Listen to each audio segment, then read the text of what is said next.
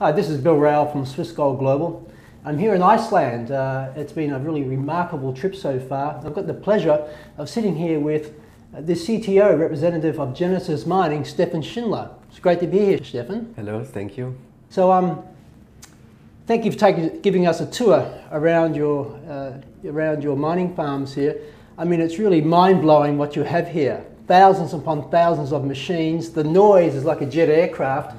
But maybe tell me a bit about yourself. How did you get engaged into Bitcoin and altcoin mining? Well, it was in the beginning of 2013, and that was the first time I heard about it. I was actually up for purchasing a VPN contract for internet, and you know, I got one Bitcoin at the price of about 15 bucks. And to be honest, at that point, I still thought it was kind of useless, but interesting. And then only a couple of months later, I was taking a break. I was working in surgery before. I'm a medical doctor, and I was working in orthopedic surgery. My contract had ended. I wanted to take a 2 months break and then apply for another job. And it got the opportunity to look around a little bit. And I looked up Bitcoin once more. I was really interested. And once I saw what this is and how it works, I got really goosebumps all over my body. It was amazing, and I can say I sort of saw the light. I didn't want to do anything but, you know, investigate more into Bitcoin and have a look into it. So I got home immediately, and I started to develop my first Bitcoin miners, and spent about half a year just doing nothing but investigating into Bitcoin and see what it is. And that's sort of how I got into this industry. I never stopped doing it. In the beginning it was an idea or just a couple of months journey for me, but the journey went on, and I'm pretty happy about it. It's fantastic. That's quite a transition from being a professional medical doctor, then transitioning into to cryptocurrency. It's a huge paradigm shift in one sense. So you obviously have a great vision and future in this industry. Yes, I was always very interested in technology, and to be honest, that's not very typical for medical doctors. But it was always sort of my hobby. I was also, you can say, a little bit in the front line when the internet got bootstrapped in Germany. I was a system operator of a BBS, and we were sort of the first people who were offering a gateway to actually send an email out, because at that time it was completely new. So that was always a little bit my background, and I was always interested in it. Yeah. So tell me, why Iceland? We came here looking for a country that has good infrastructure, that has a cold and stable climate and fast internet, and a lot of energy, of course. And finding all these things in one place isn't really easy. But looking at the map, we soon found that Iceland is the perfect country for us. And in addition to the fact that they have really a lot of energy, green energy, it's geothermal power. It's a volcanic island. They basically need to just dig a hole in the ground and have access to really hot water. So there's your energy. And but in addition to all that, we found that the community here is amazing and really open to all this new developments, and we can say that I think we're really happy to be here in Iceland. And is the farm in Iceland, are you mining for the altcoins or primarily Bitcoin here, or a mixture, Stefan? So here in Iceland, the farm that we're at right now, this is an altcoin mining farm. All the rigs that we have, they can they can mine Bitcoin. It's possible, but this is a different type of hardware, and the hardware that's deployed in the Bitcoin world is specialized ASIC chips. It means that those machines can do Bitcoin mining really efficient, but nothing than that. And our devices, they can do Bitcoin mining, but they can do also so much more. They can do Bitcoin mining, which we don't, because it's not efficient enough, but we can mine the entire altcoin market with those machines.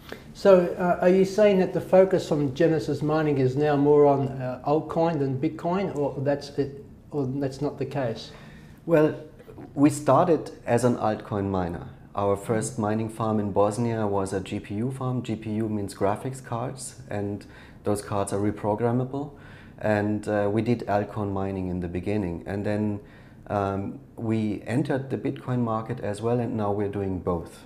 And I think there's a reason to do both. It's both is important to do, and we have our mining farms that are doing Bitcoin mining, but everybody knows at this point the altcoin market is so prosperous and there's so much development going on, so we're ramping up our facilities big time at this point.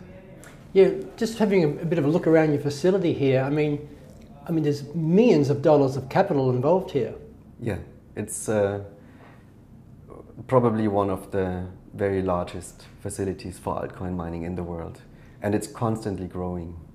And the reason I want to touch on that, because I've been in business since 1986, and people who are not involved in the mining side may think about mining, but to see the significance, the infrastructure involved, the operational costs. I mean, walking around here, I've seen probably 20 people here working, constantly on your different mining farms here. So there's huge overheads associated with mining and infrastructure capital as well. So, and the reason I want to speak about this is that you're the real deal. I mean, there's historically in mining, there's people who make claims that they're mining, but this has not always been the case. I think you mentioned earlier on in our discussion that there's been cases where people say they've been mining, but they hadn't been mining at all. Is that still happening a lot in the market space? Well, it's a new technology and it attracts a lot of various types of people. And we noticed very early at the beginning of 2014, when there was a huge traction going on in the market, that there were different types of people entering the market. Some people are after the money, and some people just are interested in the technology. We are always very transparent about showing our equipment, showing the facilities, inviting guests over. Large-scale customers, they can come over and visit us. We take them for helicopter rides and basically show the equipment, show that it's real and that it's there. And of course we have some little secrets as well. We have gimmicks, we have little tricks that make our mining efficient, but we show the equipment that we have, and that's been always a really important part of our company. Just on the capacity of Genesis Mining, I know we can't get into numbers, and I totally respect that. But in the world market, I think Altcoin, you could be the biggest Ethereum and Altcoin mining company. Yeah, we are. In the world. Yes, yeah. We are at this point. Yeah. And in Bitcoin, you're certainly one of the largest, correct? Yes. And certainly one of the first market movers, initiators of Bitcoin mining too. Yes. Well, to be fair, in Bitcoin, the Chinese are currently quite dominating the market, and there's a lot of people who don't like this because there's the production and the manufacturing of the chips as well. But we entered the market as well. We're offering the contracts to our customers. For the altcoin market, we're definitely the biggest at this point, and we're ramping up big time. Stefan, it's obvious being here in Iceland at your mining farm that you're really ramping up to another level when it comes to your altcoin expansion. So why is altcoin, why do you see the altcoin space so promising? Yeah, the altcoin space is the thing that's happening right now. It's amazing what's happening there, and there's a legit explanation for that. And the thing is that Bitcoin was the market leader and is still the market leader, and it hasn't even reached critical masses yet at this point. People, when you talk about cryptocurrencies, if they know what it is, most people will still connect Bitcoin to being the cryptocurrency. It's the same thing as if you would say email is internet, right? And that at the beginning of the internet, a lot of people actually thought that.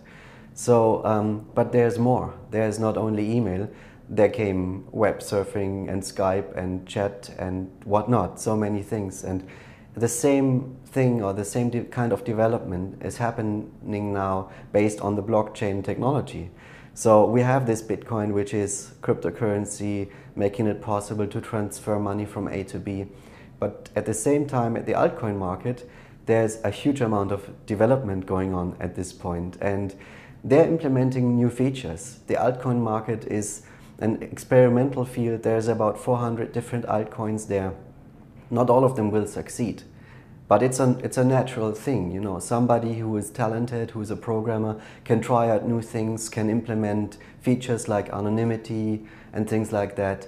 And if it works well, then people will adopt to it and it will grow big. What's happening here is almost a change of the entire market. And also, probably you know a couple of people who kind of regret not having invested into Bitcoin in 2010 and 2011, because if you had done that, yeah, of course. I mean, I told you I invested one Bitcoin or $15 into one Bitcoin, and I thought it was useless money. But that's a natural thing at the point. And then you see some people who had bought 1,000 Bitcoin in 2010 or 2011, and they became really rich, and you think, damn, why wasn't I on the boat? But the same thing is happening right now with the altcoin market. There's coins like the Ethereum, for example, like Ether, that has been worth 20, 30, 40 cents 2 years ago. It's amazing what's happening there. So I think the best moment to get into the cryptocurrency market had been 2 or 3 years ago or 4 years ago, and the second best moment is right now. And we all get that chance, and we are all really excited about it. Yeah, and do you have a favorite? I have a couple of favorites, yes. It's the usual suspects. I'm a big fan of Dash, actually. That one has been invented in 2014, and it introduces a couple of features like anonymity and a governance model, which I think is really interesting. And some other altcoins are implementing that also. Governance model means that it brings a consensus voting system that makes the developers and the users of the coin vote on what changes to implement on the coin and how to do it. Because that's something that the Bitcoin is kind of stagnating at the moment. Bitcoin, we know it has to grow with the demand. It has to, you know, make the amount of transactions that are possible larger and everything. But the developers cannot agree on how to do it because there's no infrastructure that provides of how to agree on that. And so there's altcoins, not only Dash, there's also Decred and other ones that bring this kind of feature, which is fascinating. And of course, other altcoins are implementing fascinating ideas that are way beyond just having a cryptocurrency that's good for payment. Like, for example, storage solutions, like a distributed Dropbox that you can use, a voting system, and many, many other things. So let's touch on the contracts then, because that's really, really interesting and fascinating, this particular area of altcoins versus Bitcoin. I mean, in the altcoin space, your contracts are different. They're a fixed term contract with maintenance fees factored in, which is fantastic. On the Bitcoin, it's different, of course. They're open-ended contracts, and while they're profitable, you'll continue to get paid. And the biggest factor, of course, is primarily the difficulty rate. Maybe you'd like to touch on that, because we quite often get some questions in. Like today, the Bitcoin price is at $1,400 as an example, and my daily payout in Bitcoin today was reduced compared to when it was at $1,200 or $1,000. Are you able to touch on maybe why that happens for our members, Stefan? Yes, the cryptocurrency idea is that it's self-balancing. Satoshi Nakamoto, who invented it, had the idea that there should be a system that is limited like gold, where you cannot just create more by inventing more, like probably the central banks are doing, just create more money in a way that you just write the number on a bill and declare it to be existing. That doesn't work for Bitcoin and cryptocurrencies. And the way it works is that the amount of coins that you can create per day is limited to a fixed amount, and it can't be changed by putting more effort into the system. So if we are creating these coins by mining them, by putting computer power into it, we cannot double the amount of coins that are being created by doubling our hash power. It doesn't work that way. You have to see the system as of being a cake, and everybody gets a piece of that cake depending on the share that they contribute to the system. So if more people are entering the market, then the amount of calculating power that goes into it rises. And now the system is designed so that it measures itself all the time. And if more people are going into that market, it makes the calculation process automatically more complicated, so to even it out. In return, that means if you have a bad price for electricity, or if your equipment is inefficient, and more people are entering the market and putting calculation power into it, then it becomes more and more difficult for you to gain rewards from it. It's called the difficulty. It's the difficulty of the calculation. And so in a short sentence, as the demand of a coin grows and the price grows, more people are entering it with their equipment and mining on it. It makes it difficult, and it means that the people who have a bad electricity price or an inefficient gear are the ones are going to be dropped out first. So it's balancing out. Once people drop out, then less computing power is in the market, the equation becomes less difficult and the difficulty goes down. It's self-balancing. It's truly ingenious. And if I look at Genesis Mining from an outsider's perspective, while we actually contracted or we did a mutual agreement with your company, with Genesis Mining Company, to actually to be our mining provider. I mean, just your sheer scale, because you are on a global scale, your purchasing power, not just of technology, but also the consumption when you're negotiating for electricity, etc., must be so much ahead of many other players out there, which means it's going to benefit our members. They're going to be able to, reduced maintenance fees means more payout on a daily basis, correct? Yes. I think what we are doing is just very, very efficient. Everybody could buy a Bitcoin miner and try to run it at home, but you would soon see that you have to wait for the machine to arrive. That's an opportunity cost loss that you already have. You are waiting for the machine and you hope it doesn't get stuck in customs. You have to connect it and hope that it works. It will heat up your home. Your wife is going to be angry because it's loud. It's basically a hassle to do it, and it's very complicated. We are doing it on a large scale, and we are able to negotiate with the energy providers, with the manufacturers of the devices, and it makes it very, very efficient. Also, I think we are really professionals in terms of our software that we are using and our entire system. It's all optimized for efficiency based on our experience that we bring in since many, many years. And just to finish up here before we go into the actual one of the mining farms you have here, one of the many 5 or 6 that you have here, on the global scale, where is Iceland sort of positioned? I mean, I know that you probably are diversified across the planet. Is that so? Yes.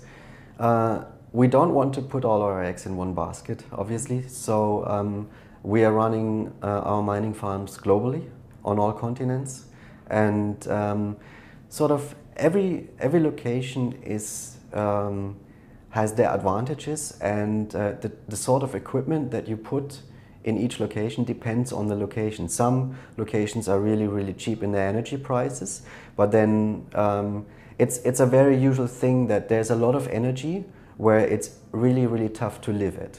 So this is something that's all over the world. So the places that the energy is most cheap is probably the one with the least good infrastructure. Iceland combines a little bit of everything. The prices are really good and the energy is plentiful. So that's why we are here. And we put our most valuable equipment here. There's other locations where we put, other types of equipment, and we're a little bit spread out all over the world. I suppose skilled personnel is also a big issue because it's quite a labour-intensive process by looking at what I've seen so far. But anyway, Stefan, I want to thank you for your time, the invitation to be able to join you here at this Iceland facility, and we really look forward to many years ahead working together with Genesis Mining. Thank you. You're welcome. Thank you very much.